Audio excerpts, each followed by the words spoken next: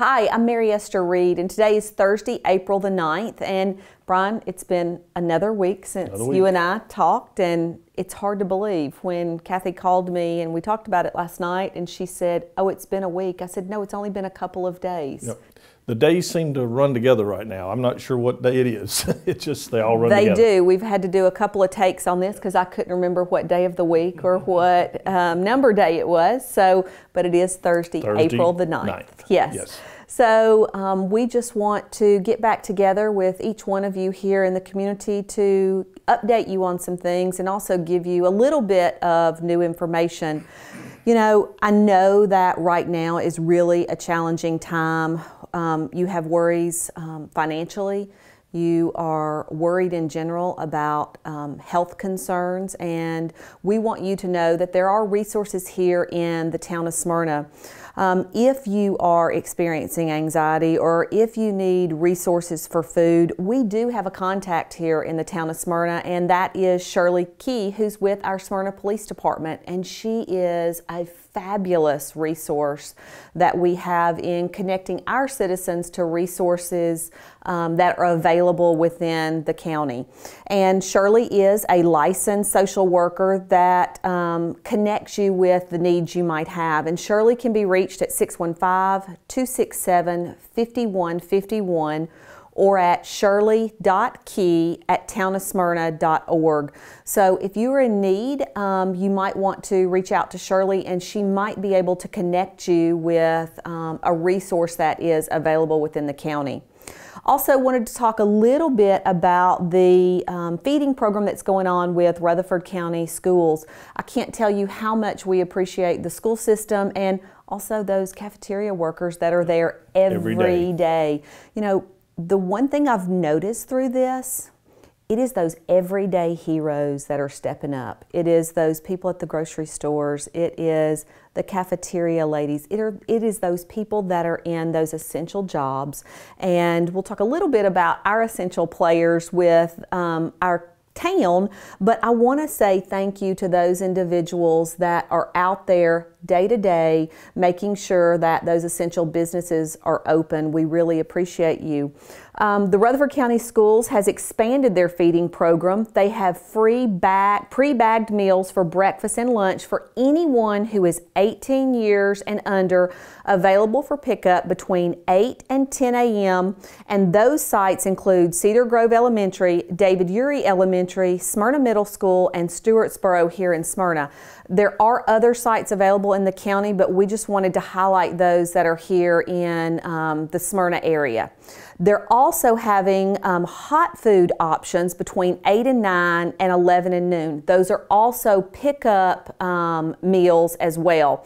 The hot food is at John Coleman Elementary, Rocky Fork Elementary, Rocky Fork Middle, Smyrna Elementary, Smyrna High School, and Smyrna Primary. These are available Monday through Friday, but because tomorrow is Good Friday, they will be closed on Good Friday. So make sure that you make arrangements for something for tomorrow because they will not be open. But again, thank you to those individuals who are stepping forward and making sure that children 18 and under are taken care of. Brian talked a little bit about our employees. You know, they're stepping up as well, and there is no way that we could continue on with day-to-day operations without the 400 plus employees that we have. So talk a little bit about our employees, and we talk a little bit, I know we talked a little bit last time, but we talk a little bit about our modified schedule. Sure. You know, Mayor, you mentioned too, and I'd be remiss if we didn't just step back a minute when you're talking about the grocery stores and all the different people that are out there working. You know, a big shout out to our healthcare providers. I tell you what, we are constantly in communication with Stonecrest. I know the same thing's happening with Ascension, St. Thomas and Murfreesboro, but they're reaching out, letting us know what they're doing, how things are going, and those folks are just, I mean, they're on the front lines, and just want to say a big thank you to our healthcare providers. They were on my list as well, and I'm glad that you mentioned them because you talk about the healthcare workers, but also those emergency service people that are at those people's homes to maybe have to transport, whether it's through the fire department, the police department, the EMS. you know, I can't imagine the stress level that they are having right now, and but I don't know what we'd do without them. And you know, we got people taking care of our seniors too, and I just want to say thank you to those people. All the services they're providing right now, so essential. And like I said, they're on that front line every day, and they're making it happen. And we do so much appreciate what they're doing. Well, and I know that you've been in contact with Lou at Stonecrest, but I also want people to know that they're also reaching out to our nursing homes, yes, and making sure that those individuals are taken care of as well. I don't know if you want to talk a little bit about that. Yeah, and you know, we've had a couple of calls of concern from community members. We've reached out, and in fact, I had a conversation last night with Lou Lou Caputo at Stonecrest, also with Dana at the health department, and those folks are doing a fabulous job, and they're staying in touch with all of our healthcare providers and all of our assisted living and nursing homes, and you know, I just feel very confident that they're taking very good care of our seniors, and we just continue to pray for those folks and appreciate them every day for what they're doing. Absolutely. Going back now, you mentioned Good Friday for the school systems tomorrow, but also Good Friday for the town. And our offices will be closed tomorrow. I just very quickly just wanted to say thank you to our employees. You said it a minute ago, Mary Esther, you know, we have over 400 employees, and we're working with them to keep them safe. These are stressful times for all of us, including our employees. They've got families at home, they've got elderly parents, those type things that they're dealing with. We're working with them. We've got some modified schedules that we've done. We've got some people working from home. We also have some people working on a 50-50 type rotation with the employees to minimize the amount of employee traffic that we have inside the building. But I'm happy to tell you that for the community, we are still providing all of our services with the exception of a few things. And I'd like to just remind everybody of some of the closures that we've had. Of course, our parks department continues to be closed. The golf course continues to be closed. The SOAC, which is the Smyrna Outdoor Activity Center, continues to be closed. But they're doing a little bit of modification. If you'll keep an eye on Facebook, I think they're doing some programming over Facebook and reading to the children. And heck, I'll be honest with you, they're reading to some of us adults too. I enjoy it myself. So I appreciate them and their creativity and their willingness to get out there and make some things happen. Our event center is closed, and of course Town Hall is closed to outside traffic. We are still available by telephone, by email, by text, and those different things. And like I said, our personnel are working on rotating shifts in a modified schedule right now. You know, we talked about several, the healthcare providers, the grocery stores, those kind of things. You know, and again, our police department, our fire department, and people don't think about our wastewater treatment plant and our water plant. Those people are out there providing essential services every day. They're on that front line as well. We're doing some things. We've modified some of our safety protocols for all of those departments. Very happy that we received some N95 masks yesterday through the EOC. We appreciate so much that coming through the county and through the EOC to help us prepare to be able to do the things we need to do when we're interacting with the community right now. You know, you may see our police officers on the side of the road. You know, we're trying to be proactive in promoting safety. Not necessarily having to pull people over, but just through observation that the police officers are out there doing their job.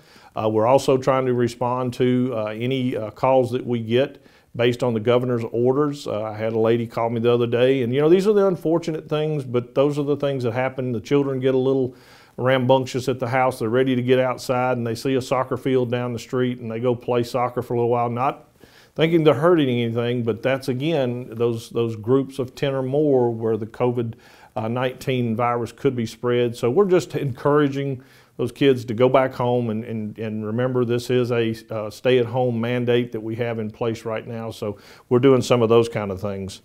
You know, I talked about modifying our services here. I just want to remind the public that there is still a way to do business with us, especially through our utilities and through business licensing and those kind of things. You can make your payments to your utilities. You can apply for new service, transfer service, or disconnects can be done online or by phone now. Planning and Codes and Public Works is conducting business electronically and via the phone system as well. So keep those things in mind. Reach out, go to the town website if you have any issues. We have a search engine there where you can pull up the type of business that you're trying to perform with the town, and we can get you directed.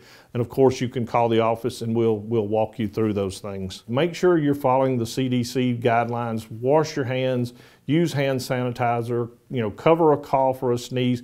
And now they've added, the wearing of the mask. If you're out in the community, I would highly recommend you wear gloves and mask. Make sure you're taking those off as you get into your car. Use hand sanitizers. Take care of your family. I implore you. Use good common sense. Make sure you're taking care of yourself. Take care of your family, and take yourself out of those situations. If people are getting too close to you, you can move as much as they can move. So, take care of yourself. I really, I'm passionate about this. Everything we can do to take care of ourselves is important, and the only person who can take care of you is you. I don't disagree at all, and I think we all have personal responsibility in this. I do want to, we also still have our drive-up window available, yes. So if someone needs to pay a bill and can't do it online or don't want to send it through the mail, we do have our drive-through window available. One of the things we've kind of talked about a little bit today is working together.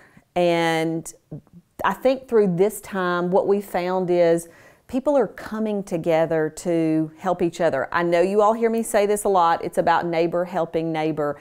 And we also have that within our community. So I just want to say thank you to the other mayors and the other special services that are stepping up to help community by community. We really appreciate all of the help. You talked about the Emergency Operations Center headed by Chris Clark, and we have individuals there each day to help on a county-wide basis. So thanks to Chris Clark and his group for all they're doing at the EOC. We have a big holiday coming up this weekend. It is Easter weekend, and I know this is a time that many are in church. Many are getting together with family.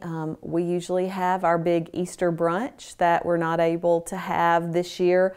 I want you to know that you can still celebrate. We just ask that you celebrate and maybe consider staying at home to do that, not getting together in large groups, not getting together with family.